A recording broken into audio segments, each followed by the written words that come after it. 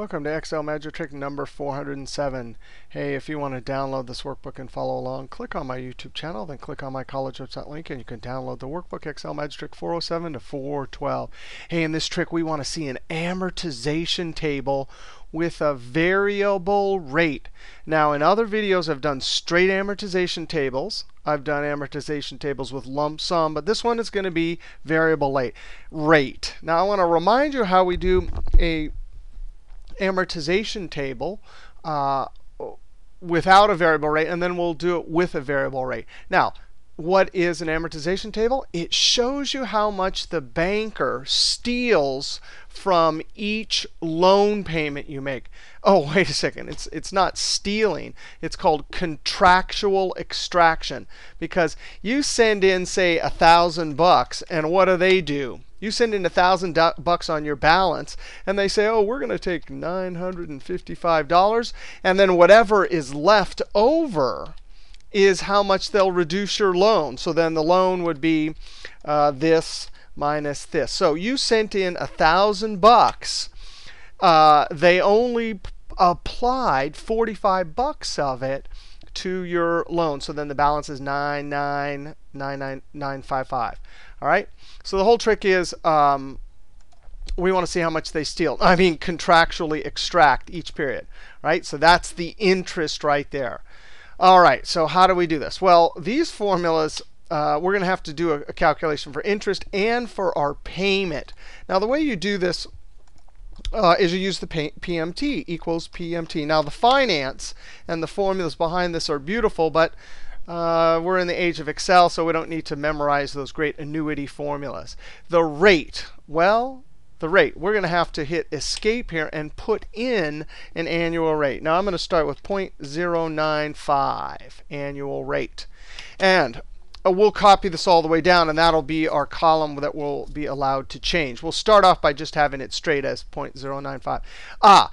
That's the annual rate, but these are monthly periods. It could be whatever, semi-annual, quarterly, but these are going to be monthly. So there's the periods per year.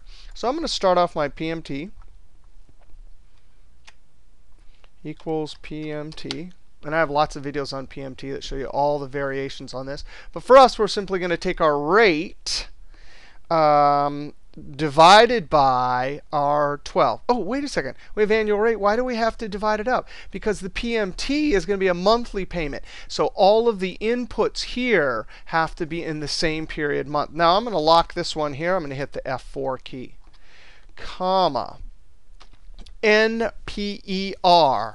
Now, NPER is how many total periods. Now, I'm going to start off by just taking our years, 30, and I'm going to lock that with the F4 key, comma, times our 12 here, and then hit the F4 key. So this argument NPER is 30 times 12, which is probably 360, comma, and then the present value. For us, we can just think of it as whatever the current balance is for our loan. So I'm going to click right there and hit the F4 key. Remember, oops, I hit the F4 key to lock it. Now remember, I'm showing you how to do the straight PMT before I show you the variable. All right, the future value, if there's a balloon payment at the end, which we don't have, and type, the default is end. So we'll use that. If it was begin, we could put that argument. I'm just going to close parentheses and then Control Enter. Now, why is it minus? Because these functions and these famous formulas that actually go all the way back to Fibonacci in about the 12th century, no cash flow. So when you send in a payment, that's money out of your wallet. For our amortization table, I'm going to put a minus. So I'm going to put this into edit mode and put a minus in front of the PMT. The PMT does know the proper cash flow, but this is just for the surface of our spreadsheet.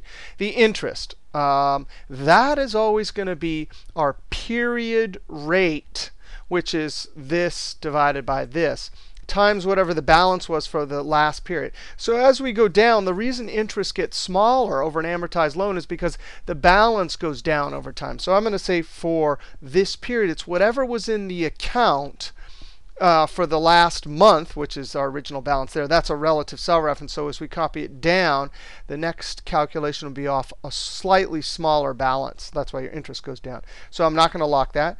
And then we have to multiply this, and I'm going to keep that relative because we'll copy this 9.5 down. It will be the same all the way down until later when we change it. And we have to divide by this 12 because our annual rate would be too much. The banker would love it, by the way, if you just multiplied by annual rate, but we're not going to let her or him do that. I'm going to hit F4 to lock that because that needs to be locked. And there it is. We send in 840. They take 791. Oh, how nice. They left us. And by the way, it's just a relative cell reference, whatever we sent in minus whatever the interest is. They left us 49 bucks. How nice of them. So then our balance is a relative cell reference, 1 above minus 1 to my left. Now, we can copy these down all together. And the only reason this trick's going to work is because I already put 0, 1, 2, 3 all the way down to 360, by the way. 360 right here. So this example is only going to work for this 360. In other videos, I show you how to have variable time periods. But now, watch this. I have all of these numbers and formulas highlighted. Because there's something to the left, when I double click and send it down, it automatically goes down. Now, what in the world just happened there? That is not supposed to happen. Let's try this again. I'm going to double click and send this down. It assumed we wanted some increment. Let me do that again. Control Z when we did it all together. So now I'm just going to highlight that cell and double click. By the way this double click is programmed, it always looks to the left, but that's the second thing it looks at. First, it looks below it. And right now, it's looking below it and say, I'm going to go down and replace everything. So I'm going to double click. And there we have it. Now, I'm going to click here and control down arrow. We can see we get a 0 in our balance column. Actually, I'm going to make this easy, I'm going to click right there. And I'm going to show you how to freeze panes because I want to see these labels when I get to the bottom. And I want to see these columns here too. So I'm going to go up to View. If I even remember where it is, because I know the keyboard shortcuts, Freeze Panes. And there it is in the Freeze Panes. That's because I clicked in that cell that this column and this row is frozen. So now when I go down, or control down arrow, I can still see it. Hey, the reason why this balance is minus 0, there is no such thing as minus 0. There's just a tiny, tiny fraction of a penny there showing up as a negative. If you increase the decimals, you could prove that to yourself. All right, so let's go back up to the top and see how to change this to a variable rate. Now, let's just say we get down here to 13. I'm going to change this to 0.1. Oh, no, our interest rate went up. I'm going to Control Enter, and now I'm going to double click and send it down. Let's go look at the bottom of the table. Uh-oh, we've overpaid because the balance near the end has got some extra junk and junk there. So we have to go up and amend our formula. The whole trick to this is going to be a few things. One is when you're calculating PMT, notice this is the present value. But if you have a variable rate, they actually have to recalculate this whole thing. So for example, when we get down right to here where they change the rate, this PMT is looking at that E12, which is the 100,000. But from this point forward, it can't look at that. It needs to look at the current balance, which is that right there. So if we change the rate, there's a new present value. That means what's the value of the loan on that day? So it's that. So we're going to have to change that argument there. This one will be just fine. This one we're going to the NPER, we're going to have to do something really tricky because look, when for recalculating the whole PMT at this period, there's the new loan balance because the rate changed here, but it's actually all of the remaining periods. It's not 360, it's 360 minus 12, which is what? 348. I'm going to show you a tricky way to do this. And as long as you have your numbers in the first column, it will work. We could do other more complicated ones. But if you have your numbers in the column, there's a super cool way to do this. I'm going to put this into edit mode, F2. So our rate, relative cell reference, divided by that. That, of course, when this blue one copies down here, when it hits the 0.1, that rate will be correct for a variable rate. It's this NPER. We cannot use this. We cannot have a fixed rate. As this formula copies down, right here it needs to say 360. Here it needs to say 359, 358. All right, you ready? We're going to use count. Count counts numbers. I'm going to click in this cell right here. I'm going to Control-Shift down arrow to go to the bottom. And then I'm going to close parentheses. Now, I need to get back up to my formula, so I'm going to use the scroll bar right here.